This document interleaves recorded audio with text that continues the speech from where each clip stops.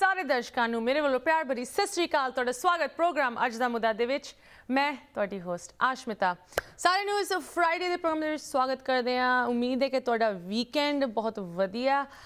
होएगा आने वाले दिनों दे विच ते सानूं तां वीकेंड दी बहुत उड़ीक है। बट इन एनी केस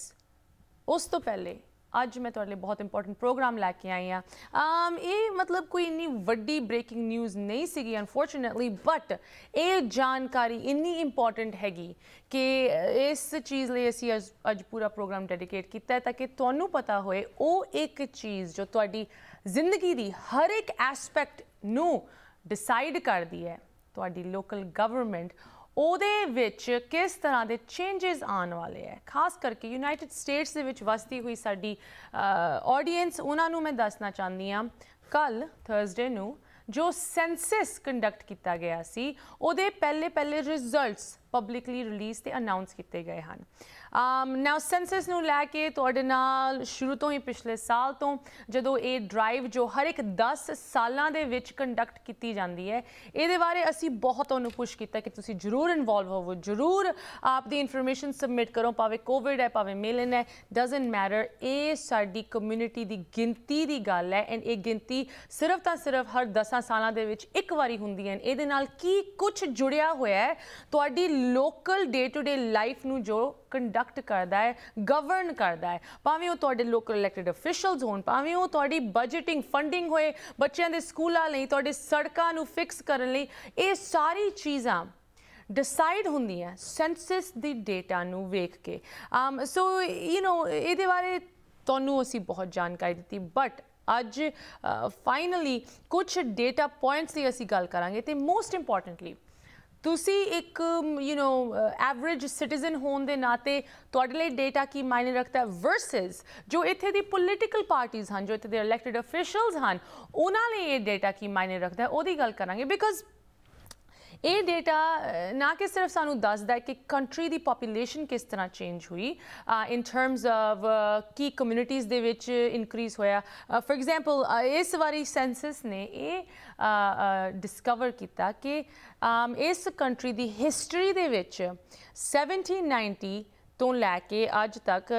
जिन्ने साल सेंसस कंडक्ट हो रहा है, पहली बारी वाइट पॉपूलेशन जो इंडिविजुअल सिर्फ तो सिर्फ आपनू वाइट आइडेंटिफाई करते हैं, उन्हां दी गिनती डिक्लाइन दे विच हैगी। सो of course that मीनस that minority communities they which increase हो रहा है। इन फैक्ट अगर ये ट्रेंड इस तरह ही रहा, यूनाइटेड स्टेट्स एक majority माइनॉरिटी सोसाइटी बन जाएगा प्रीटी फेयरली सून। majority माइनॉरिटी मीनिंग जो माइनॉरिटी पॉपूलेशंस हैं, भावें तुसी देसी हो, Punjabi, Indian, Asian, Chinese, African American, Hispanic, ये सारी माइनॉरिटी पॉपूलेशंस की गिनती वध रही है। ਇਹਦੇ ਨਾਲ सेंसस सानू ये भी दसदा है कि कंट्री दे विच किन सिटीज़ दे विच ज़्यादा आबादी वधी है। कि फॉर एग्जाम्पल सेंसस दे विच जो 10 सिटीज़ जिन्हां दी पॉपूलेशन सब तो ज़्यादा इनक्रीज़ हुई है, उन 10 शहरां दे विच 4 तां टैक्सस दे विच हैगे। सो यू कैन सी कि किस तरह इस कंट्री का नक्शा चेंज हो रहा है। बट जिथे नक्शे की गल आती है, इट्स वेरी इंपॉर्टेंट कि तुहानू पता होए दो किस्म के नक्शे होंदे हैं। एक तो ऑफ कोर्स जियोग्राफिकल नक्शा, तुसी गूगल मैप ते खोल के किस तरह यू नो ग्रोसरी स्टोर ते पहुंचना है या किसी गवांढी दे कोल जाना है, फैमिली नू विजिट करना है, वो तो नक्शा एक किस्म का हो गया तुहाडा जियोग्राफिक नक्शा। बट उस तो ज़्यादा इंपॉर्टेंट खास करके अज के प्रोग्राम दे विच जिहदे बारे तुहानू जानकारी देवांगे वो हैगा पोलिटिकल नक्शा। तुहाडा जो एरिया जो तुहाडा एड्रैस है, उस एड्रैस नू कौन रिप्रजेंट करता है इत्थे दी गवर्नमेंट दे विच, इत्थे दी कांग्रेस दे विच, तुहाडी लोकल स्टेट असैंबली दे विच, तुहाडी लोकल सिटी काउंसल दे विच, ओ नक्शा डिटरमिन हुंदा है सेंसस दे रिजल्ट्स नू लैके। And the interesting thing is जिथे तुहाडा जियोग्राफिकल नक्शा तुहाडे गूगल मैप्स से तां फिक्सड हैगा, वो चेंज नहीं होना अनलैस कोई नवी रोड्स बनदी है, एनीथिंग लाइक दैट। बट ये जो पोलिटिकल नक्शा है हर 10 साल बाद चेंज होंदा है सेंसस दे रिजल्ट्स नू लैके। किस तरह? फॉर एग्जाम्पल अगर एक कम्यूनिटी दे विच पॉपूलेशन इनक्रीज़ हुई है, जिस तरह टैक्सस के शहरों बारे तुहानू दस रहे सी, उन शहरों की पॉपूलेशन नू मद्देनज़र रखते हुए ਉਹਨਾਂ ਨੂੰ ਸ਼ਾਇਦ ਐਡੀਸ਼ਨਲ ਰਿਪਰੈਜ਼ੈਂਟੇਸ਼ਨ ਮਿਲੂਗੀ ਗਵਰਨਮੈਂਟ ਦੇ ਵਿੱਚ, ਕਾਂਗਰਸ ਦੇ ਵਿੱਚ, ਵਰਸਸ ਅਗਰ ਕਿਸੇ ਸ਼ਹਿਰ ਦੇ ਵਿੱਚ ਪੋਪੂਲੇਸ਼ਨ ਡਿਕਰੀਜ਼ ਹੋਈ ਹੈ ਉਹਨਾਂ ਦੀ ਰਿਪਰੈਜ਼ੈਂਟੇਸ਼ਨ ਵੀ ਡਿਕਰੀਜ਼ ਹੋਏਗੀ, ਜਿਸ ਤਰ੍ਹਾਂ ਨਿਊਯਾਰਕ ਦੇ ਵਿੱਚ ਹੋਇਆ ਹੈ, ਕਿਉਂਕਿ ਕੁਛ ਲੋਕਾਂ ਨੇ ਸੈਂਸਸ ਨਹੀਂ ਫਿਲ ਆਊਟ ਕੀਤਾ। ਮਤਲਬ ਜਿਸ ਤਰ੍ਹਾਂ ਵੋਟਿੰਗ ਦੀ ਗੱਲ ਆਉਂਦੀ ਨੇ, ਇੱਕ ਇੱਕ ਵੋਟ ਮਾਇਨੇ ਰੱਖਦੀ ਹੈਗੀ, ਸੈਂਸਸ ਦੇ ਨਾਲ ਵੀ ਇਹੋ ਜਿਹਾ ਹੀ ਕੁਛ ਹੋਇਆ। ਇਨ ਸਾਰੀ ਚੀਜ਼ਾਂ ਦੀ ਜਾਣਕਾਰੀ ਤੁਹਾਨੂੰ ਦੱਸਾਂਗੇ ਤੇ ਕਿਸ ਤਰ੍ਹਾਂ ਇਹ ਜੋ ਰੀਡਿਸਟ੍ਰਿਕਟਿੰਗ, ਇਹ ਜੋ ਨਕਸ਼ਾ ਬਦਲਣ ਦੀ ਪੋਲੀਟੀਕਲ ਗੇਮ ਸ਼ੁਰੂ ਹੋ ਗਈ ਹੈ, ਇਹਦੇ ਵਿੱਚ ਤੁਹਾਨੂੰ ਕੀ ਪਤਾ ਹੋਣਾ ਚਾਹੀਦਾ, ਇਨ ਸਾਰੀ ਚੀਜ਼ਾਂ ਤੇ ਗੱਲ ਕਰਾਂਗੇ। ਇੱਥੇ ਇੱਕ ਛੋਟੇ ਜਿਹੀ ਬ੍ਰੇਕ ਲਈ ਰੁਕਦੇ ਹਾਂ, ਕਿਤੇ ਨਾ ਜਾਓ, ਬਹੁਤ ਇੰਪੋਰਟੈਂਟ ਜਾਣਕਾਰੀ ਤੁਹਾਡੇ ਨਾਲ ਲੈ ਕੇ ਹਾਜ਼ਰ ਹੋਵਾਂਗੇ ਬ੍ਰੇਕ ਤੋਂ ਉਸ ਪਾਰ। ਤੁਸੀਂ ਵੇਖ ਰਹੇ ਹੋ ਪ੍ਰੋਗਰਾਮ ਅੱਜ ਦਾ ਮੁੱਦਾ ਤੇ ਜਿਸ ਤਰ੍ਹਾਂ ਤੁਹਾਨੂੰ ਦੱਸਿਆ ਗੱਲ ਹੋ ਰਹੀ ਹੈ ਸੈਂਸਸ ਦੀ। ਪਿਛਲੇ ਸਾਲ ਇਸ ਸਾਲ ਵੀ ਮਾੜਾ ਮੋਟਾ ਤੁਹਾਨੂੰ ਅਸੀਂ ਇਸ ਚੈਨਲ ਤੇ ਕਿੰਨੀ ਪੁਸ਼ ਕੀਤੀ ਕਿ ਤੁਸੀਂ ਸੈਂਸਸ ਦੇ ਵਿੱਚ ਜ਼ਰੂਰ ਆਪਣੀ ਇਨਫੋਰਮੇਸ਼ਨ ਪਾਓ, ਉਹਦੇ ਵਿੱਚ ਇਨਵੋਲਵ ਹੋਵੋ, ਤਾਂ ਕਿ ਜੋ ਸਾਡੀ ਕਮਿਊਨਿਟੀ ਦੀ ਗਿਣਤੀ ਹੈ, ਜਿੱਥੇ ਵੀ ਤੁਸੀਂ ਰਹਿੰਦੇ ਹੋ, ਤੁਹਾਡੀ ਕਮਿਊਨਿਟੀ ਦੇ ਵਿੱਚ ਤੁਹਾਡੀ ਪ੍ਰੈਜ਼ੈਂਸ ਦੀ ਗਿਣਤੀ ਹੈਗੀ, ਉਹ ਡੈਫੀਨੇਟਲੀ ਰਿਕਾਰਡ ਹੋਈ ਜਾਏ। ਉਸ ਗਿਣਤੀ ਦੇ ਨਾਲ ਗਵਰਨਮੈਂਟ ਕੀ ਕੁਝ ਕਰਦੀ ਹੈ ਇਹਦੇ ਬਾਰੇ ਤੁਹਾਨੂੰ ਥੋੜਾ ਜਿਹਾ ਦੱਸਿਆ ਸੀ, ਬਟ ਅੱਜ ਜਦੋਂ ਸੈਂਸਸ ਦੇ ਰਿਜ਼ਲਟਸ ਨਿਕਲਣੇ ਸ਼ੁਰੂ ਹੋ ਗਏ ਹੈ, ਕੱਲ yesterday first official data sets release ਕੀਤੇ ਗਏ ਸੀ। ਕਾਫੀ ਚੀਜ਼ਾਂ ਹੁਣ as a matter of next steps will happen, ਖਾਸ ਕਰਕੇ ਇੱਥੇ ਦੇ ਪੋਲੀਟੀਕਲ ਪ੍ਰੋਸੈਸ ਦੇ ਵਿੱਚ। ਸੋ ਹੁਣ ਸਾਰੀ ਚੀਜ਼ਾਂ ਦੀ ਗੱਲ ਕਰਨ ਲਈ ਤੇ ਸੈਂਸਸ ਦੇ ਕੀ ਵੱਡੇ ਵੱਡੇ ਫਾਈਂਡਿੰਗ ਸੀਗੀਆਂ, ਕੀ ਉਹਨਾਂ ਦੀ ਮੀਨਿੰਗ ਹੈ, ਕੀ ਅਹਿਮੀਅਤ ਹੈ, ਇਨ ਸਾਰੀ ਚੀਜ਼ਾਂ ਤੇ ਗੱਲ ਕਰਨ ਲਈ ਸਾਨੂੰ ਜੁਆਇਨ ਕਰ ਰਿਹਾ from New York city Harpreet Singh Toor ਜੀ। ਸਭ ਤੋਂ ਪਹਿਲੇ ਤੂਰ ਜੀ, ਤੁਹਾਡਾ ਪ੍ਰੋਗਰਾਮ ਦੇ ਵਿੱਚ ਸਵਾਗਤ। ਸਤਿ ਸ੍ਰੀ ਅਕਾਲ। ਸਤਿ ਸ੍ਰੀ ਅਕਾਲ, ਨਮਸਕਾਰ, ਆਦਾਬ ਤੇ ਸ਼ਲੋਮ। Thanks for having me. बहुत बहुत मेहरबानी। हमेशा ही जब census C I was always talking about it और तुसी भी गल कीती थी कि it is important. So now we are talking about पे क्यों इतना जरूरी सी census. This is important.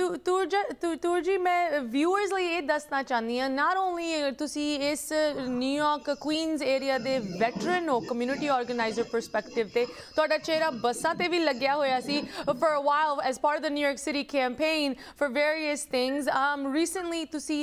District 23 New York City Council ਲਈ candidate ਵੀ ਸੀਗੇ, but most importantly ਜਦੋਂ census ਦੀ drive ਹੋ ਰਹੀ ਸੀ ਇਸ ਏਰੀਆ ਦੇ ਵਿੱਚ,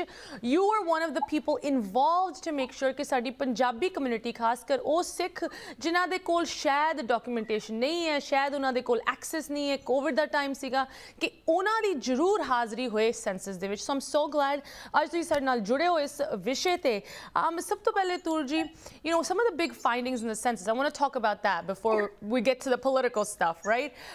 Some of the findings show that United States the umar ਵਧ ਰਹੀ ਹੈ, the population is getting older, and that the population is getting more diverse. I mean, couple of right-wing media, ਉਹਨਾਂ ਦੇ headlines ਸੀਗੇ that for the first time since the census was started, that the country is less white.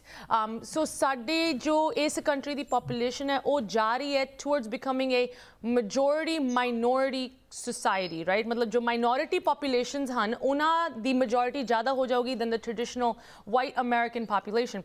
What does this all mean overall? ਸਭ ਤੋਂ ਪਹਿਲਾਂ ਤਾਂ yes, and that's how I got the COVID also, which I barely survived, ਕਿਉਂਕਿ I wanted our people to come out and get counted. They were looking at me as if I'm crazy, but see, let me make a political statement here before we go into the rise of Trump on the fears of the whites. That's what the census proved. Because there is a fear that the white majority ultimately they will get minority and they will lose their power. और वो जेडे fears हैगे आ ना, क्योंकि America is a unique experiment. It's a unique country with a unique constitution.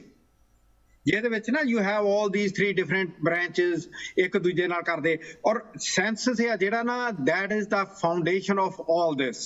ਜੀ। ਔਰ ਇਸੇ ਕਰਕੇ ਹੀ ਜਿਹੜਾ ਪਾਰਟਿਸਿਪੇਸ਼ਨ ਜਿਹੜੀ ਸੀ, ਚਾਹੇ ਤੁਸੀਂ ਡਾਕੂਮੈਂਟਡ ਹੋ ਚਾਹੇ ਅਨਡਾਕੂਮੈਂਟਡ ਹੋ, ਇਹ ਜ਼ਰੂਰੀ ਸੀ। ਕੈਨ ਯੂ ਬਲੀਵ ਕਿ ਨਿਊਯਾਰਕ ਸਟੇਟ ਐਕਚੁਅਲੀ ਲੋਸਟ ਇੱਕ ਕਾਂਗਰੈਸ਼ਨਲ ਸੀਟ ਕਿਉਂਕਿ we counted 89 people less ਜੀ। ਸਿਰਫ ਸਿਰਫ 89 ਨੰਬਰ ਬੰਦੇ ਅਸੀਂ we lost representation. Unbelievable. Exactly. Can you believe ਕਿ 89 ਨੰਬਰ ਅਸੀਂ ਹੋਰ ਕਾਊਂਟ ਕਰ ਦਿੱਤਾ ਔਰ ਅਸੀਂ ਸਾਊਥ ਏਸ਼ੀਅਨ ਸੀਗੇ ਸੀ I think about 5 of us were South Asian ਜਿਹੜੇ ਸੈਂਸਸ ਦੇ ਵਿੱਚ ਕੰਮ ਕਰ ਰਹੇ ਸੀਗੇ ਸੀ ਜੀ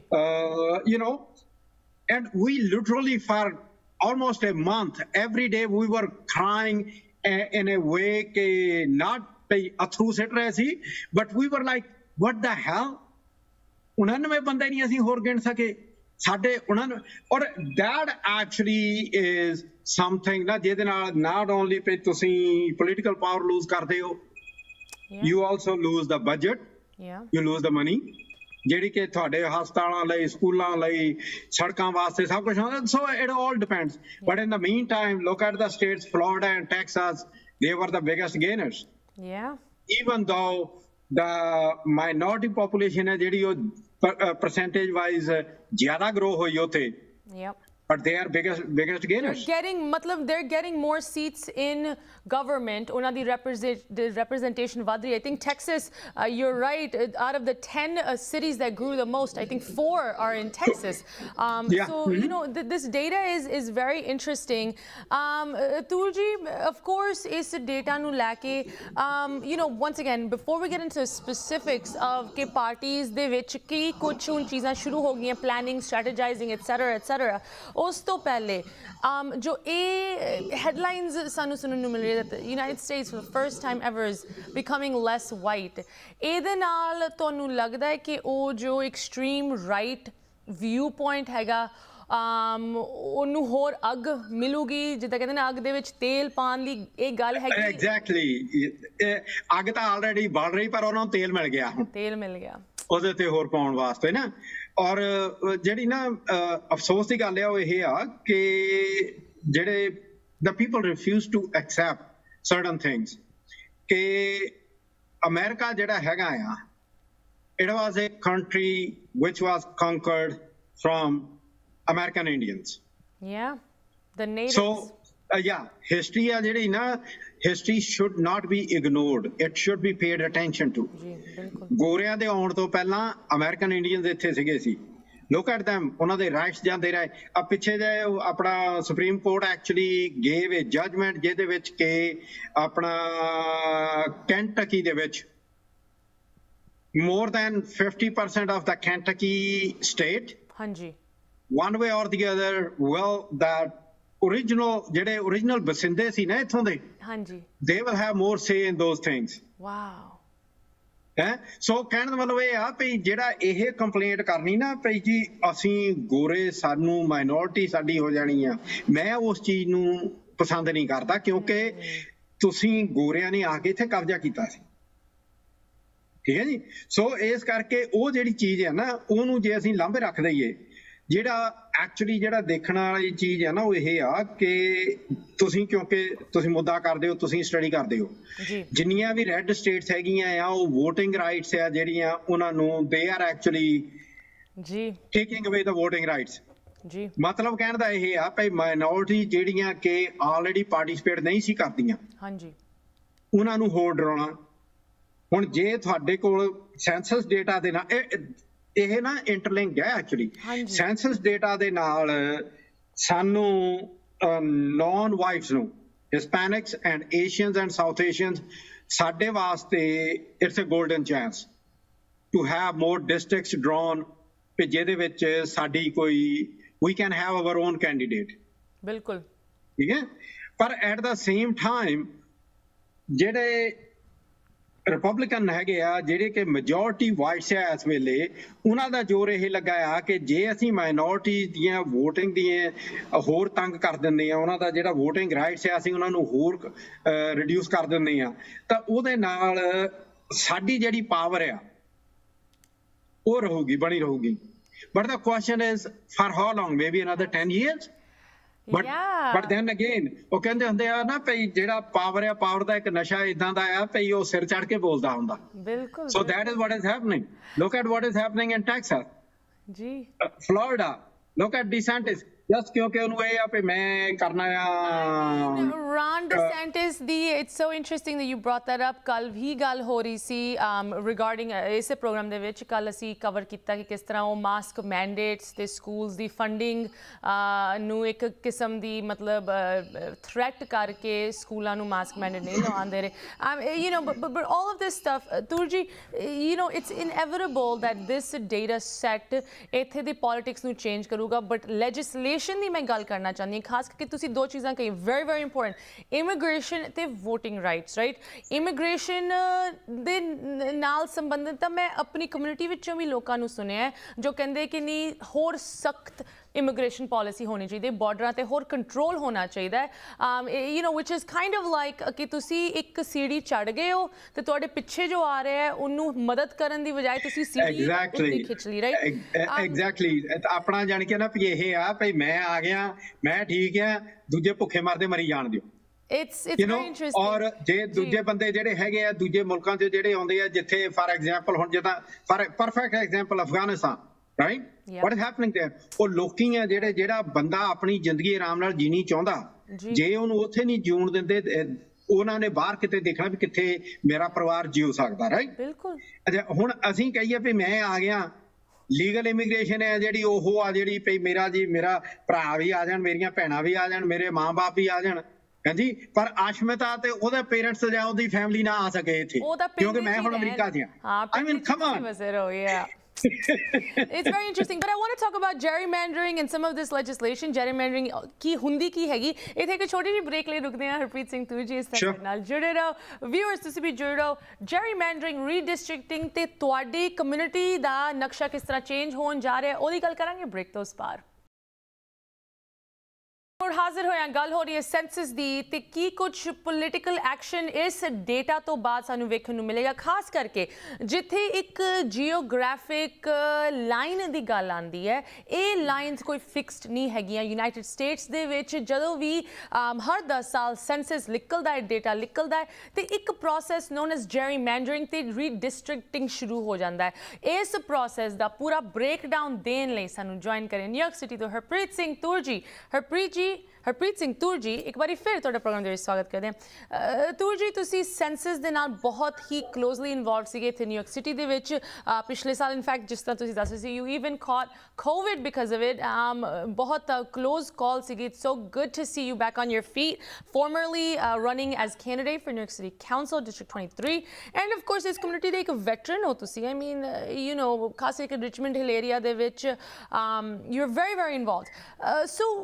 ਫਰਸਟ question here is ਇਹ ਜੋ gerrymandering ਦੀ term ਹੈਗੀ right ਸ਼ਾਇਦ ਕਈਆਂ ਨੇ ਇਹਨੂੰ ਕਦੀ ਪਹਿਲੀ ਵਾਰੀ ਇਹ ਸੁਣ ਰਹੇ ਹੈ right what does gerrymandering mean gerrymandering basically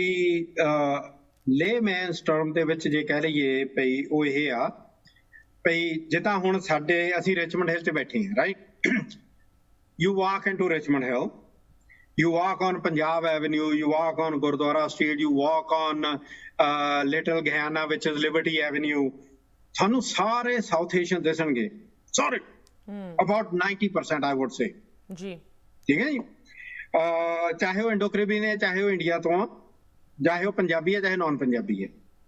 पर Richmond Hill है जेड़ा when it comes down to political power ना, city council वास्ते it is divided into five different sections. अच्छा जी. City Council ਲਈ New York State Assembly ਲਈ it is divided into at least 3 more, actually 4 Assembly District 4. Wow. जो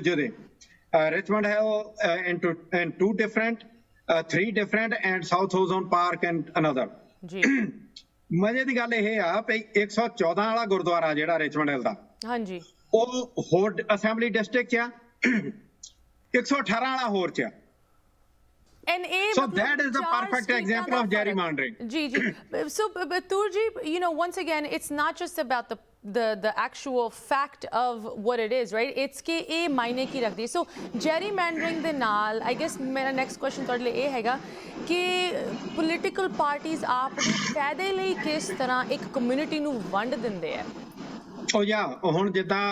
for example I will give you a perfect example. 2010 the election ਤੋਂ ਬਾਅਦ ਜਦੋਂ ਰੀਡਿਸਟ੍ਰਿਕਟਿੰਗ ਹੋਣੀ ਸੀ, right? ਜੀ। I'm not going to name the person, but he ended up becoming the councilman. ਉਹ ਗੱਲ ਜੁਦੀ ਆ, ਬਾਅਦ ਵਿੱਚ he got arrested. He spent time behind the bars. He came out, you know. But important thing was ਕਿ ਉਹ ਕਾਲਾ ਸੀ, ਉਹਦਾ district ਹੈ ਜਿਹੜਾ, ਉਹਦੇ ਡਿਸਟ੍ਰਿਕਟ ਦੇ ਵਿੱਚੋਂ ਕੁਛ ਇੱਕ ਏਰੀਆ ਜਿਹੜਾ ਕੰਸੋਲੀਡੇਟ ਕਰਾਉਣਾ ਅਸੀਂ ਚਾਹੁੰਦੇ ਸੀ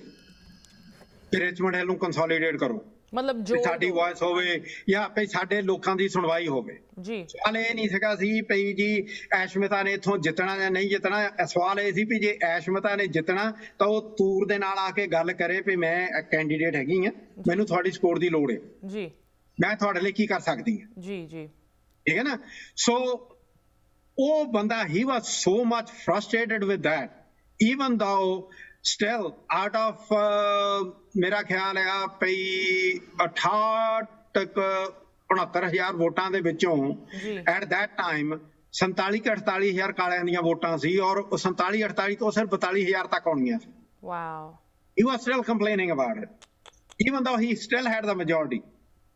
You know what I mean? So that is gerrymandering, and that is the perfect example. ਕੋਸ਼ਿਸ਼ ਹੈ ਜਿਹੜੀ ਇਸ ਵੇਲੇ ਨਾ already hearing ਸ਼ੁਰੂ ਹੋ ਚੁੱਕੀਆਂ ਹੈਗੀਆਂ ਆ about redistricting, and ਇੱਕ ਸਾਡੀ ਮੀਟਿੰਗ ਹੋ ਚੁੱਕੀ ਆ, another meeting is coming up 15 ਅਗਸਤ ਨੂੰ। I may also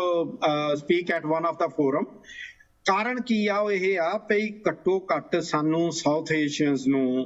ਡਿਸਟ੍ਰਿਕਟ ਆ ਜਿਹੜਾ ਉਹ ਦਿੱਤਾ ਜਾਵੇ। I don't care ਤੁਸੀਂ 5 ਉੱਥੋਂ ਰਨ ਕਰਦੇ ਹੋ 7 ਕਰਦੇ ਹੋ, doesn't matter. That is not the point. The point is ਕਿ district ਇਦਾਂ ਦਾ ਹੋਵੇ ਕਿ ਉੱਥੋਂ ਜਿਹੜੇ candidate ਜਿੱਤੂਗਾ he or she will be a South Asian. ਬਿਲਕੁਲ। So Toor ji, once again, you know, simple ਤੋਂ simple ਸ਼ਬਦਾਂ ਦੇ ਵਿੱਚ, because this process is very complicated and ਇਹ ਇੱਕ ਕਿਸਮ ਦਾ complicated ਜਾਣ ਬੁੱਝ ਕੇ ਬਣਾਇਆ ਗਿਆ ਹੈ ਤਾਂ ਕਿ ਆਮ ਜਨਤਾ ਨੂੰ ਇਹਦੀ ਜ਼ਿਆਦਾ ਸਮਝ ਨਾ ਹੋਏ, ਉਹਦੇ ਤੇ ਜ਼ਿਆਦਾ ਕੰਟਰੋਲ ਨਾ ਹੋਏ, ਉਹਦੇ ਤੇ ਸੇ ਨਾ ਹੋਏ, right. But let's break it down. Simple ਤੋਂ ਸਿੰਪਲ ਚੀਜ਼ ਜਿਸ ਤਰ੍ਹਾਂ ਤੁਸੀਂ ਸਾਨੂੰ ਹੁਣੇ ਦੱਸਿਆ ਹੈ ਕਿ ਜਦੋਂ ਰੀਡਿਸਟ੍ਰਿਕਟਿੰਗ ਜਾਂ ਜੈਰੀਮੈਂਡਰਿੰਗ ਜਿਸ ਚੀਜ਼ ਨੂੰ ਲੋਕੀ ਹੁਣ ਸਟਾਪ ਉਹਦੇ ਤੇ ਲਾਉਣ ਦੀ ਕੋਸ਼ਿਸ਼ ਕਰ ਰਹੇ ਹੈ, ਇਟ ਇਜ਼ ਸਮਥਿੰਗ ਕਿ ਜਿੱਥੇ ਜਿਸ ਤਰ੍ਹਾਂ ਰਿਚਮੰਡ ਹਿੱਲ ਦੇ ਵਿੱਚ ਸਾਡੇ ਕਿੰਨੇ ਗੁਰਦੁਆਰੇ, ਕਿੰਨੀ ਪੋਪੂਲੇਸ਼ਨ ਹੈ, ਪੰਜਾਬ ਦੇ ਨਾਂ ਤੇ ਕਿੰਨੀ ਸੜਕਾਂ ਵੀ ਉੱਥੇ ਹੈਗੀਆਂ, ਉਸ ਇੱਕ ਡਿਸਟ੍ਰਿਕਟ ਦੇ ਵਿੱਚ ਉਹਨੂੰ ਇੱਕ ਜੁੱਟ ਅਗਰ ਅਸੀਂ ਰੱਖਦੇ ਹਾਂ ਤੇ ਪੂਰੀ ਕਮਿਊਨਿਟੀ ਉਹਦੇ ਵਿੱਚ ਇਨਵੋਲਵ ਹੋ ਕੇ ਆਪ ਦਾ ਕੈਂਡੀਡੇਟ ਅੱਗੇ ਰੱਖ ਸਕਦੀ ਹੈ, ਭਾਵੇਂ ਉਹ ਪੰਜਾਬੀ ਹੋਏ, ਇੰਡੀਅਨ ਹੋਏ, ਬਟ ਸਾਡੀ ਰੈਪਰੈਜ਼ੈਂਟੇਸ਼ਨ ਹੋਏ, ਰਾਈਟ। ਹਾਊਐਵਰ ਕਿ ਜਿਸ ਤਰ੍ਹਾਂ ਤੁਸੀਂ ਸਾਨੂੰ ਦੱਸੇ you know in the past ਜੋ ਹੋ ਰਿਹਾ ਹੈ ਕਿ ਉਸ ਇੱਕ ਡਿਸਟ੍ਰਿਕਟ ਦੇ ਵਿੱਚ ਜਿੱਥੇ ਸਾਰੇ ਪੰਜਾਬੀ ਰਹਿੰਦੇ ਹੈ, ਜਾਂ ਫਰਜ਼ ਕਰੋ ਇਨ ਦ ਰੈਸਟ ਆਫ ਦ ਕੰਟਰੀ ਇੱਕ ਡਿਸਟ੍ਰਿਕਟ ਜਿੱਥੇ ਜ਼ਿਆਦਾ ਹਿਸਪੈਨਿਕ ਹੈ, ਜ਼ਿਆਦਾ ਏਸ਼ੀਅਨ ਹੈ, ਕਾਲੇ ਹੈ, ਜੋ ਵੀ ਹੈਗੇ, ਜਿੱਥੇ ਉਹ ਜ਼ਿਆਦਾ ਇਕੱਠੇ ਰਹਿੰਦੇ ਹੈ, ਜਦੋਂ ਉਸ ਡਿਸਟ੍ਰਿਕਟ ਦੇ ਵਿੱਚ ਉਹਦੇ ਵਿੱਚ ਇੱਕ ਲਾਈਨ ਪਾ ਦਿੰਦੀ ਜਾਂਦੀ ਹੈ ਜਾਂ ਉਹਨੂੰ 2, 3, 4 ਟੁਕੜਿਆਂ ਦੇ ਵਿੱਚ ਡਿਵਾਈਡ ਕੀਤਾ ਜਾਂਦਾ ਹੈ, ਉਹ ਇੱਕ ਕਮਿਊਨਿਟੀ ਇੱਕ ਜੁੱਟ ਹੋ ਕੇ ਆਪ ਦੀ ਰੈਪਰੈਜ਼ੈਂਟੇਸ਼ਨ ਨਹੀਂ ਚੁਣ ਸਕਦੀ, right. So now this is gonna happen as a result of the census, right? मैं एक article पढ़ रही थी that Ohio ਦੇ ਵਿੱਚ ਜੋ ਇਹ redistricting the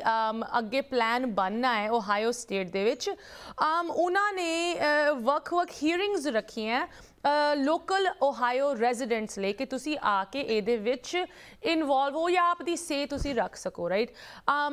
can you give us sum examples for the hole country ਜੋ ਸਾਨੂੰ ਸੁਣ ਰਹੇ ਇਸ ਵੇਲੇ, ਜਿੱਥੇ ਤੇ ਲੋਕੀ ਬੈਠੇ ਹੈ, ਵਾਚ ਕਰੇ ਸਾਨੂੰ, ਉਹਨਾਂ ਲਈ ਉਹ ਕਿਸ ਤਰ੍ਹਾਂ ਇਸ ਪ੍ਰੋਸੈਸ ਦੇ ਵਿੱਚ ਆਪ ਦਾ ਹੱਕ ਰੱਖ ਸਕਦੇ ਆ, ਆਪ ਦੀ ਆਵਾਜ਼ ਉਠਾ ਸਕਦੇ ਆ? ਦੇਖੋ ਪ੍ਰੋਸੈਸ ਹੈ ਜਿਹੜੀ ਨਾ 3-4 ਸਟੈਪ ਹੈ ਪ੍ਰੋਸੈਸ ਦੇ। ਪਹਿਲੀ ਸਟੈਪ ਹੈ ਜਿਹੜਾ ਜਿੱਦਾਂ ਤੁਸੀਂ ਹਾਈਵੇ ਦੀ ਗੱਲ ਕੀਤੀ ਆ, ਨਿਊਯਾਰਕ ਦੇ ਵਿੱਚ ਵੀ ਹਰ ਇੱਕ ਸਟੇਟ ਦੇ ਵਿੱਚ ਹੀਅਰਿੰਗਸ ਚੱਲ ਰਹੀਆਂ ਇਸ ਵੇਲੇ। Okay. Every state is holding the hearings. Okay. ਸਵਾਲ ਇਹ ਆ ਵੀ ਸਾਡੇ ਬੰਦਿਆਂ ਨੂੰ, ਸਾਡੀ ਕਮਿਊਨਿਟੀ ਨੂੰ ਕਿੰਨਿਆਂ ਨੂੰ ਪਤਾ ਪਈ ਹੀਅਰਿੰਗ ਹੋ ਰਹੀਆਂ, ਪਹਿਲੀ ਗੱਲ। ਦੂਜੀ ਗੱਲ, ਉੱਥੇ ਹੀਅਰਿੰਗ ਦੇ ਉੱਤੇ ਜਾ ਕੇ ਅਸੀਂ ਕਹਿਣਾ ਕੀ ਆ ਜੀ, ਵੈਰੀ ਟਰੂ, ਅਸੀਂ ਪ੍ਰੂਫ ਕੀ ਕਰਨਾ। ਜਿੰਨਾ ਚਿਰ ਸਾਡੇ ਕੋਲ ਡੇਟਾ ਆ ਜਿਹੜਾ, even though ਮੇਰੇ ਕੋਲ ਡੇਟਾ ਹੈਗਾ ਆ, I'm sitting on some of the data, ਪਰ ਮੇਰੇ ਕੋਲ ਅਜੇ ਤੱਕ to parse the data and understand ਉਹ ਟਾਈਮ ਨਹੀਂ ਲੱਗਾ ਅਜੇ, ਠੀਕ ਹੈ। ਜੇ ਮੈਂ ਬੋਲਣਾ ਜਾ ਕੇ I should have the data ਵੀ ਭਾਈ ਜੇ ਸਾਨੂੰ ਰਿਚਮੰਡ ਹਿੱਲ ਦੇ ਵਿੱਚ ਡਿਸਟ੍ਰਿਕਟ ਚਾਹੀਦਾ ਤਾਂ we can say ਕਿ ਸਾਡੀ ਇੰਨੀ ਪੋਪੂਲੇਸ਼ਨ ਹੈ, this is what it is। ਮੈਨੂੰ ਇੰਨਾ ਪਤਾ ਆ ਵੀ ਮੇਰਾ ਖਿਆਲ ਹੈ ਵੀ 2017-2018 ਦੇ ਵਿੱਚ I was talking to somebody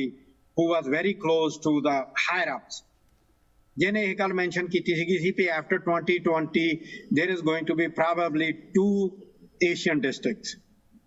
ਠੀਕ ਹੈ। So expect but the process actually is कि पहली hearing होनी है. Yep. ਹੀਅਰਿੰਗ ਤੋਂ ਬਾਅਦ ਫਿਰ ਸਟੇਟਸ ਆ ਜਿਹੜੀਆਂ ਆ ਤੇ ਉਹਨਾਂ ਨੇ ਜਿਹੜੇ ਮੈਪਸ ਹੈਗੇ ਆ ਉਹ ਰੀਡਰਾ ਕਰਨੇ ਆ ਉਹ ਜਿਹੜੇ ਮੈਪਸ ਰੀਡਰਾ ਹੋਣੇ ਆ ਉਹ ਕੋਰਟਸ ਜਿਹੜੀਆਂ ਸਟੇਟਸ ਦੀਆਂ ਕੋਰਟਸ ਹੈਗੀਆਂ ਉਹਨਾਂ ਚੋਂ ਚੈਲੰਜ ਹੋਣਗੇ they are going to get challenge all the way up to supreme courts of the status ਬਿਲਕੁਲ ਉਦੋਂ ਬਾਅਦ ਨਾ ਇੱਕ ਲੋਟ ਫਾਰ ਹੁੰਦਾ ਹੈਗਾ ਆਈ ਫੋਰਗਾਟ exact name how to spell I mean what it stands for it is LOTFAR it is actually legislative office of something for redistricting ਹਾਂਜੀ they have the final say ਔਰ ਉਹਨਾਂ ਦਾ ਜਿਹੜਾ ਹੈਗਾ ਆ ਮੈਨੂੰ ਇਹਨਾਂ ਪਤਾ ਪਈ ਨਿਊਯਾਰਕ ਦੇ ਵਿੱਚ they are required by law to wrap up everything by March 31st or April 30th.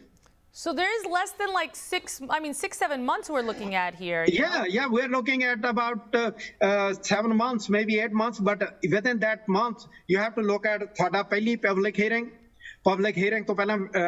naksha banna, ਉਹ ਤੋਂ ਬਾਅਦ ਫਿਰ ਉਹ ਨਕਸ਼ਾ ਜਿਹੜਾ ਅਸੈਂਬਲੀ 'ਚ ਜਾਣਾ ਸੈਨੇਟ 'ਚ ਜਾਣਾ ਉਹਨਾਂ ਨੇ ਉਹਦੇ ਉੱਤੇ ਸਟੱਡੀ ਕਰਨਾ ਉਹਨਾਂ ਨੇ ਚੇਂਜਸ ਕਰਨੀਆਂ then it is going to go to courts then it goes to lot for I mean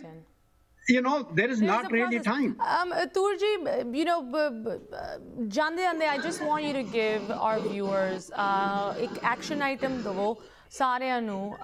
ਭਾਵੇਂ ਉਹ ਇਨ ਹੀਅਰਿੰਗਸ ਦੇ ਵਿੱਚ ਕਿਸ ਤਰ੍ਹਾਂ ਜਾ ਕੇ ਹਿੱਸਾ ਲੈਣਾ ਹੈ ਕੀ ਜਾਣਕਾਰੀ ਉਹ ਆਪ ਦੇ ਨਾਲ ਲੈ ਕੇ ਜਾਣ ਉਹਦੇ ਨਾਲ ਫੈਮਿਲੀਅਰ ਹੋਣ ਟੈਲ ਆਰ ਵਿਊਅਰਸ ਅਗਰ ਉਹ ਇਸ ਪ੍ਰੋਸੈਸ ਦੇ ਵਿੱਚ ਕੁਝ ਕਰਨਾ ਚਾਹੁੰਦੇ at the end of the day what is it that ਦੇ ਨੀਡ ਟੂ ਡੂ ਹਰ ਇੱਕ ਸਟੇਟ ਦਾ ਨਾ ਇੱਕ ਵੈਬਸਾਈਟ ਆ ਵਿਦ ਐਂਡਿੰਗ ਵਿਦ .gov ਠੀਕ ਹੈ ਜੀ ਦੇ need to find out Google it we ਕਿਹੜੀ ਸਟੇਟ ਦਾ ਕਿਹੜਾ ਹੈਗਾ ਵਾਂਸ ਦੇ ਗੋ ਦੇਅਰ ਉਹ ਆਪਣੇ ਆਪ ਨੂੰ ਉੱਥੇ ਰਜਿਸਟਰ ਕਰ ਲੈਣ ਜੀ either to speak personally okay ਔਰ ਸਬਮਿਟ ਦਾ ਪੇਪਰਸ ਵੀਆ ਆਪਣਾ ਸਕੈਨ ਕਰਕੇ ਤੁਸੀਂ ਕਰ ਸਕਦੇ ਹੋ ਜੀ ਸਿਰਫ ਤੇ ਸਿਰਫ ਤੁਸੀਂ ਉਹਦੇ ਵਿੱਚ ਆਪਣੀ ਸਾਈਡ ਰੱਖਣੀ ਹੈ I don't care how you put it ਜ਼ਰੂਰੀ ਨਹੀਂ ਹੈ ਕਿ it should be 100% perfect it should be professionally written no ਜੋ ਤੁਸੀਂ ਆਪਣੀ ਸੋਚ ਦੇ ਨਾਲ ਇੰਡੀਪੈਂਡੈਂਟ ਸੋਚ ਦੇ ਨਾਲ ਲਿਖ ਸਕਦੇ ਹੋ write it down perfect if you can appear personally you should the reason is ਕਿ ਮੇਰੇ ਵਰਗਾ ਬੰਦਾ ਜਦ ਦਾੜੀ ਕੇਸ ਪੱਗ ਵਾਲਾ ਜਾ ਕੇ ਖੜ ਜਾਂਦਾ with all due respect to everybody including you ਤੁਸੀਂ ਜਾ ਕੇ ਕਰਾਊਡ 'ਚ ਬੈਠ ਜਾਓ ਮੈਂ ਬੈਠ ਜਾਵਾਂ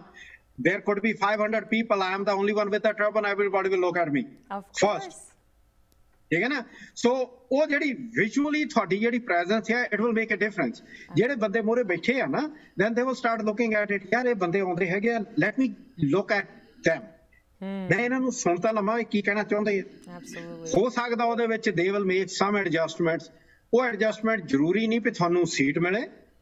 ਪਰ ਕਈ ਵਾਰੀ ਐਡਜਸਟਮੈਂਟ ਇਦਾਂ ਹੁੰਦੀ ਆ ਵੀ ਅੱਜ ਤੱਕ ਜਿਹੜੇ ਇਲੈਕਟਡ ਆ ਉਹ ਤੁਹਾਡੇ ਕੋਲ ਕਦੀ ਆਏ ਨਹੀਂ then they will start coming to ਇਨ ਫੋਰਡਸ ਜੀ ਸਾਊਥ ਏਸ਼ੀਅਨ ਕਮਿਊਨਿਟੀ ਦੇ ਵਿੱਚ ਇਲੈਕਟਡ ਬੰਦੇ ਇਸ ਕਰਕੇ ਆਉਣ ਲੱਗੇ ਕਿਉਂਕਿ 2010 ਦੇ ਸੈਂਸਸ ਤੋਂ ਬਾਅਦ ਜੋ ਕੁਝ there is a taking hour seat ਹੈਗਾ ਇੱਥੇ ਇੱਕ organisation I am part of that organisation we did so much we new and all of sudden look at the activity ਕਿੰਨੇ ਇਲੈਕਟਡ ਆਫੀਸ਼ੀਅਲਸ ਆ ਜਿਹੜੇ ਦੇ come to south Asian you just look at it so that's what you should be expecting and that's you should be doing Love it. Thank you so much. HARPREET Singh Toor ji, community organizer, big role that you've played ਇੱਥੇ ਦੀ ਪੰਜਾਬੀ ਸਿੱਖ community ਲਈ ਉਹਨਾਂ ਨੂੰ ਇੱਥੇ ਦੀ local government ਦੇ ਨਾਲ connect ਕਰਨ ਲਈ. Thank you so much for your time and the work that you've done ਖਾਸ ਕਰਕੇ census ਨੂੰ ਲੈ ਕੇ. Toor ji ਜ਼ਰੂਰ ਇਸ ਸਟੋਰੀ ਤੇ ਕੋਈ ਅਪਡੇਟਸ ਹੋਣਗੇ ਤੁਹਾਨੂੰ ਵਾਪਸ ਸੱਦਾਂਗੇ. Have a good rest of your evening. ਸਤਿ ਸ਼੍ਰੀ ਅਕਾਲ. Thank you. ਸਤਿ ਸ਼੍ਰੀ ਅਕਾਲ ਜੀ ਇੱਥੇ ਇੱਕ ਛੋਟੀ ਜਿਹੀ ਬ੍ਰੇਕ ਲਈ ਰੁਕਦੇ ਹਾਂ ਬ੍ਰੇਕ ਤੋਂ ਬਾਅਦ ਮੈਂ ਤੁਹਾਡੇ ਨਾਲ ਥੋੜੀ ਜਿਹੀ ਹੋਰ ਜਾਣਕਾਰੀ ਸ਼ੇਅਰ ਕਰਾਂਗੀ ਜਿਸ ਤਰ੍ਹਾਂ ਤੂਰ ਜੀ ਨੇ ਕਿਹਾ ਕਿਸ ਤਰ੍ਹਾਂ ਤੁਸੀਂ ਵੀ ਪ੍ਰੋਸੈਸ ਦੇ ਵਿੱਚ ਇਨਵੋਲਵ ਹੋ ਸਕਦੇ ਹੋ ਮਿਲਦੇ ਹਾਂ ਬ੍ਰੇਕ ਤੋਂ ਉਸ ਪਾਰ ਇੱਕ ਵਾਰੀ ਫਿਰ ਹਾਜ਼ਰ ਹਾਂ ਤੁਹਾਡੇ ਨਾਲ ਸੈਂਸਸ ਦੀ ਕੁਝ ਜਾਣਕਾਰੀ ਮੈਂ ਤੁਹਾਡੇ ਨਾਲ ਸ਼ੇਅਰ ਕਰਨਾ ਚਾਹੁੰਦੀ ਹਾਂ ਜਿਸ ਤਰ੍ਹਾਂ ਤੂਰ ਜੀ ਨੇ ਸਾਨੂੰ ਦੱਸਿਆ ਇਹ ਜੋ ਸੈਂਸਸ ਹੈਗਾ I mean you know ਦੁੱਖ ਵੀ ਹੁੰਦਾ ਸੁਣ ਕੇ ਨਿਊਯਾਰਕ ਸਿਟੀ ਜਿੱਥੋਂ ਇਹ ਪ੍ਰੋਗਰਾਮ ਤੁਹਾਡੇ ਨਾਲ ਮੈਂ ਪੇਸ਼ ਕਰ ਰਹੀ ਹਾਂ ਜਿੱਥੇ ਹਰਪ੍ਰੀਤ ਸਿੰਘ ਤੂਰ ਜੀ ਤੇ ਸਾਡੀ ਕਮਿਊਨਿਟੀ ਦੇ ਵੱਖ ਕਮਿਊਨਿਟੀ ਲੀਡਰਸ you know ਇੰਨਾ ਹਾਰਡ ਵਰਕ ਕਰਦੇ ਕਿ ਸਾਡੀ ਕਮਿਊਨਿਟੀ ਦੇ ਪਹਿਚਾਣ ਹੋਏ ਉਹਨਾਂ ਦੀ ਰੈਕਗਨੀਸ਼ਨ ਹੋਏ ਉਹਨਾਂ ਦੀ representation ਹੋਏ ਇੱਥੇ ਦੀ ਗਵਰਨਮੈਂਟ ਦੇ ਵਿੱਚ that ਇਸ ਕਮਿਊਨਿਟੀ 90 ਲੋਕਾਂ ਕਰਕੇ ਇੱਕ ਸਾਡੀ ਰੈਪਰੈਜ਼ੈਂਟੇਸ਼ਨ ਕਾਂਗਰਸ ਵਿੱਚੋਂ ਛੀਨ ਲਈ ਗਈ ਹੈ ਤੁਸੀਂ ਕਹਿ ਲਓ we've lost a representative because 90 ਲੋਕਾਂ ਨੇ ਸੈਂਸਸ ਨਹੀਂ ਭਰਿਆ ਸੋ ਯੂ ਨੋ ਇਹੋ ਜਿਹੇ ਨੰਬਰਸ ਹੁਣ ਹਰ 10 ਸਾਲਾਂ ਬਾਅਦ ਇਹ ਪ੍ਰੋਸੈਸ ਕੰਡਕਟ ਹੁੰਦਾ ਹੈ ਸੋ ਜੋ ਨੰਬਰਸ ਇਸ ਸੈਂਸਸ ਦੇ ਵਿੱਚ ਦਰਜ ਹੋਏ ਹਨ ਉਹਨਾਂ ਦੇ ਬਲਬੂਤੇ ਤੇ ਅਗਲੇ 10 ਸਾਲਾਂ ਲਈ ਤੁਹਾਡੇ ਬੱਚਿਆਂ ਦੀ day to day lives affect ਹੋਣਗੀਆਂ so this is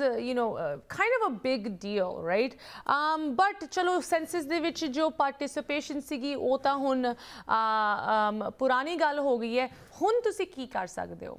ਹੁਣ ਜਿੱਥੇ ਇਹ ਰੀਡਿਸਟ੍ਰਿਕਟਿੰਗ ਇਹ ਨਕਸ਼ਿਆਂ ਨੂੰ ਰੀਡਰਾ ਕਰਨ ਦੀ ਗੱਲ ਹੋ ਰਹੀ ਹੈ ਜੋ ਤੁਹਾਡੇ ਪੋਲੀਟੀਕਲ ਨਕਸ਼ੇ ਹਨ ਜਿਸ ਤਰ੍ਹਾਂ ਤੁਹਾਨੂੰ ਦੱਸਿਆ ਸੀ ਇੱਕ ਤਾਂ ਹੁੰਦਾ ਹੈ ਤੁਹਾਡਾ ਜੀਓਗ੍ਰਾਫਿਕਲ ਨਕਸ਼ਾ ਜਿਹਨੇ ਬਦਲਣਾ ਨਹੀਂ ਹੈਗਾ ਬਟ ਜੋ ਤੁਹਾਡਾ ਪੋਲੀਟੀਕਲ ਨਕਸ਼ਾ ਹੈ ਉਹ ਹਰ 10 ਸਾਲਾਂ ਬਾਅਦ ਰੀਡਰਾ ਕੀਤਾ ਜਾਂਦਾ ਹੈ ਪੋਲੀਟੀਕਲ ਪਾਰਟੀਜ਼ ਵੱਲੋਂ ਉਹਨਾਂ ਦੀ ਆਪ ਦੀ ਐਡਵਾਂਟੇਜ ਲਈ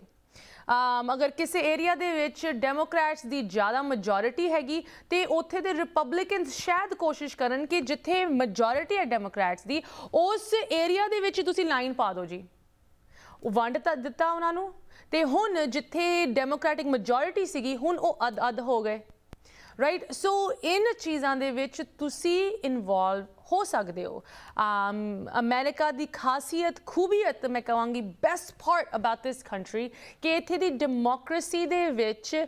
ਜੋ ਮਰਜ਼ੀ ਇਨਵੋਲਵ ਹੋਣਾ ਚਾਹੇ ਹੋ ਸਕਦਾ ਹੈ ਤੇ ਇੱਥੇ ਇਸ ਪ੍ਰੋਗਰਾਮ ਦੇ ਵਿੱਚ ਸਾਡੀ ਹਮੇਸ਼ਾ ਇਹੀ ਤੁਹਾਡੇ ਤੋਂ ਆਸ ਹੁੰਦੀ ਹੈ ਕਿ ਤੁਸੀਂ ਇਨਵੋਲਵ ਹੋਵੋ ਜੋ ਚੀਜ਼ਾਂ ਤੁਹਾਨੂੰ ਤਕਲੀਫ ਦਿੰਦੀਆਂ ਜੋ ਵੀ ਤੁਹਾਡੇ ਬਲੀਫ ਹੈਗੇ ਭਾਵੇਂ ਰਿਪਬਲਿਕਨ ਡੈਮੋਕ੍ਰੈਟ ਕੰਜ਼ਰਵੇਟਿਵ ਪ੍ਰੋਗਰੈਸਿਵ ਮਾਇਨੇ ਨਹੀਂ ਰੱਖਦੀ ਮਾਇਨੇ ਇਹ ਗੱਲ ਰੱਖਦੀ ਹੈ ਕਿ ਤੁਸੀਂ ਇਨ ਬਲੀਫਸ ਉੱਤੇ ਕੀ ਐਕਸ਼ਨ ਲੈ ਰਹੇ ਹੋ ਇੱਥੇ ਦੇ ਸਿਸਟਮ ਦੇ ਵਿੱਚ ਇਨਵੋਲਵ ਹੋਣ ਲਈ ਤੁਸੀਂ ਕੀ ਕੁਝ ਕਰ ਰਹੇ ਹੋ ਤੇ ਜਦੋਂ ਸੈਂਸਸ ਦੀ ਗੱਲ ਆਉਂਦੀ ਹੈ ਰੀਡਿਸਟ੍ਰਿਕਟਿੰਗ ਦੀ ਗੱਲ ਆਉਂਦੀ ਜਿਸ ਤਰ੍ਹਾਂ ਤੁਹਾਨੂੰ ਪਹਿਲੇ ਵੀ ਦੱਸਿਆ ਸੀ ਤੂਰ ਜੀ ਵੀ ਸਾਨੂੰ ਦੱਸ ਰਹੇ ਸੀ ਹਰੇਕ ਸਟੇਟ ਦੇ ਵਿੱਚ ਹੀਅਰਿੰਗਸ ਹੋ ਰਹੀਆਂ ਆਲਰੇਡੀ ਸ਼ੁਰੂ ਹੋ ਗਈਆਂ ਇਹ ਜੋ ਰੀਡਿਸਟ੍ਰਿਕਟਿੰਗ ਦਾ ਕੰਮ ਹੈਗਾ ਅਗਲੇ 7-8 ਮਹੀਨਿਆਂ ਦੇ ਵਿੱਚ ਕੰਕਲੂਡ ਹੋ ਜਾਊਗਾ ਸੋ ਤੁਹਾਡੇ ਕੋਲ ਟਾਈਮ ਭਾਵੇਂ ਜ਼ਿਆਦਾ ਨਾ ਹੋਏ ਬਟ ਇਹ ਹੀਅਰਿੰਗਸ ਦੇ ਵਿੱਚ ਤੁਸੀਂ ਇਨਵੋਲਵ ਹੋ ਸਕਦੇ ਹੋ ਹੀਅਰਿੰਗਸ ਦੇ ਵਿੱਚ ਕਿਸ ਤਰ੍ਹਾਂ ਤੁਸੀਂ ਇਹਨਾਂ ਦੇ ਬਾਰੇ ਜਾਣਕਾਰੀ ਪਾਣੀ ਹੈ ਜਿਸ ਤਰ੍ਹਾਂ ਤੂਰ ਜੀ ਸਾਨੂੰ ਦੱਸ ਰਹੇ ਸੀ ਜੋ ਵੀ ਤੁਹਾਡੀ ਸਟੇਟ ਹੈਗੀ ਸਟੇਟ ਦੀ ਵੈਬਸਾਈਟ ਨੂੰ ਲੱਭੋ ਉਹਦੇ ਐਂਡਿੰਗ 3 ਵਰਡਸ ਹੋਣਗੇ .gov ਤੁਹਾਨੂੰ ਪਤਾ ਲੱਗੂਗਾ ਕਿ ਅਫੀਸ਼ੀਅਲ ਸਟੇਟ ਦੀ ਵੈਬਸਾਈਟ ਹੈਗੀ ਅਗਰ ਉੱਥੇ ਐਂਡ ਤੇ .gov ਲਿਖਿਆ ਹੋਇਆ ਸਟੇਟ ਦੀ ਵੈਬਸਾਈਟ ਨੂੰ ਲੱਭੋ ਤੇ ਉਹਦੇ ਤੇ ਇਹ ਜਾਣਕਾਰੀ ਪਾਓ ਕਿ ਤੁਹਾਡੀ ਲੋਕਲ ਕਮਿਊਨਿਟੀ ਦੇ ਵਿੱਚ ਜਾਂ ਸਟੇਟ ਦੀ ਜੋ ਸੈਂਸਸ ਤੇ ਰੀਡਿਸਟ੍ਰਿਕਟਿੰਗ ਹੀਅਰਿੰਗਸ ਹੈਗੀਆਂ ਕਦੋਂ ਹੋ ਰਹੀਆਂ ਉਹਦੇ ਵਿੱਚ ਤੁਸੀਂ ਪਾਰਟਿਸਿਪੇਟ ਕਿਸ ਤਰ੍ਹਾਂ ਕਰ ਸਕਦੇ ਹੋ ਅਗਰ ਤੁਸੀਂ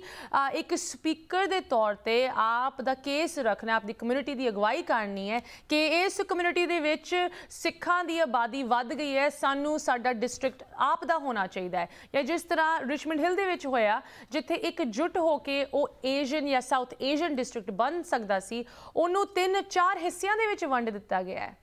ਰਾਈਟ ਸੋ ਅਗਰ ਤੁਸੀਂ ਇਨ ਹੀਅਰਿੰਗਸ ਦੇ ਵਿੱਚ ਇਨਵੋਲਵ ਹੋ ਕੇ ਡੇਟਾ ਲੈ ਕੇ ਜਾਓ ਤੁਸੀਂ ਆਪ ਦੀ ਪਹਿਚਾਣ ਆਪ ਦੀ ਰੈਕਗਨੀਸ਼ਨ ਤਾਂ ਰੱਖ ਹੀ ਸਕਦੇ ਹੋ ਜਿਸ ਤਰ੍ਹਾਂ ਤੂਰ ਜੀ ਸਾਨੂੰ ਦੱਸ ਰਹੀ ਸੀ ਕੇਸ ਤੇ ਦਸਤਾਰ ਦੇ ਨਾਲ ਬਟ ਈਵਨ ਮੋਰ ਇੰਪੋਰਟੈਂਟਲੀ ਜੋ ਵੀ ਚੀਜ਼ਾਂ ਤੁਹਾਨੂੰ ਪਤਾ ਹੈ ਤੁਹਾਡੇ ਪਰਿਵਾਰ ਲਈ ਤੁਹਾਡੇ ਫਿਊਚਰ ਲਈ ਤੁਹਾਡੇ ਡੇ ਟੂ ਡੇ ਲਾਈਫ ਲਈ ਮਾਇਨੇ ਰੱਖਦੀਆਂ ਭਾਵੇਂ ਉਹ ਤੁਹਾਡੀ ਬੱਚਿਆਂ ਦੀ ਐਜੂਕੇਸ਼ਨ ਸਿਸਟਮ ਹੋਏ ਭਾਵੇਂ ਉਹ ਤੁਹਾਡੇ ਏਰੀਆ ਦੇ ਵਿੱਚ ਕਿੰਨੀ ਪੁਲਿਸਿੰਗ ਹੋ ਰਹੀ ਹੈ ਕਿੰਨਾ ਕ੍ਰਾਈਮ ਹੈਗਾ ਉਹਦੀ ਗੱਲ ਹੋਏ ਭਾਵੇਂ ਉਸ ਏਰੀਆ ਦੇ ਟੈਕਸਿਸ ਹੋਣ ਭਾਵੇਂ ਉਸ ਏਰੀਆ ਦੀ ਸੜਕਾਂ ਹੋਣ ਇਨ ਸਾਰੀ ਚੀਜ਼ਾਂ ਦੀ ਗੱਲ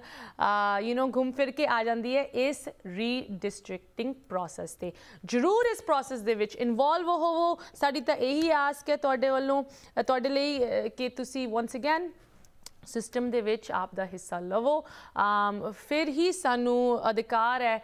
ਕਹਿਣ ਦਾ ਕਿ ਜੀ ਇੱਥੇ ਦਾ ਸਿਸਟਮ ਸਾਡੇ ਨਾਲ ਵਿਤਕਰਾ ਕਰਦਾ ਜਾਂ ਚੰਗਾ ਹੈ ਮਾੜਾ ਹੈ ਤੁਸੀਂ ਇਨਵੋਲਵ ਹੀ ਨਹੀਂ ਹੋਵੋਗੇ ਤੇ ਤੁਸੀਂ ਉਹਦੇ ਬਾਰੇ ਕੰਪਲੇਨ ਵੀ ਨਹੀਂ ਕਰ ਸਕਦੇ ਸੋ ਇਹਦੇ ਨਾਲ ਹੀ ਪ੍ਰੋਗਰਾਮ ਦੀ ਸਮਾਪਤੀ ਕਰਦੇ ਹਾਂ ਬਹੁਤ ਜ਼ਿਆਦਾ ਇਨਫੋਰਮੇਸ਼ਨ ਤੁਹਾਡੇ ਨਾਲ ਸ਼ੇਅਰ ਕੀਤੀ ਸੋ ਅਗਰ ਤੁਹਾਡੇ ਕੋਲ ਸਾਡੇ ਲਈ ਕੋਈ ਕੁਐਸਚਨਸ ਕਮੈਂਟਸ ਕੰਸਰਨਸ ਸਾਡੇ ਲਈ ਸਾਡੇ ਗੈਸਟ ਲਈ ਹੈਗੇ ਤੁਸੀਂ ਜ਼ਰੂਰ ਸਾਨੂੰ ਲਿਖ ਸਕਦੇ ਹੋ info@justbroadcasting.com aashmeeta@justbroadcasting.com ਹੁਣ ਮੈਨੂੰ ਦਿਓ ਇਜਾਜ਼ਤ have a good weekend we'll see you next week ਸਤਿ ਸ਼੍ਰੀ ਅਕਾਲ